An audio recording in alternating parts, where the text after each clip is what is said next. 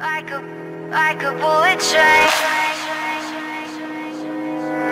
This is the Thezombieslayerwave's round 100 game on Ascension. The game took him a total of 10 hours, with only 9 tradeouts throughout the game, which were all mid-round.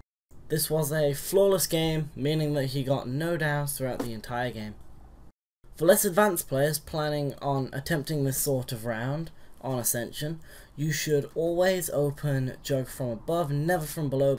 You should also never buy Quick Revive until at least round 70. It's advised to buy it at 100, however some less advanced players might not want to wait the extra 30 rounds to buy it on 100.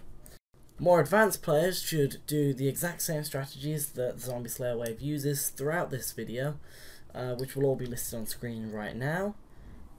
However, some of the cutbacks he uses are only possible on PC, so you won't be able to replicate them if you are a console player.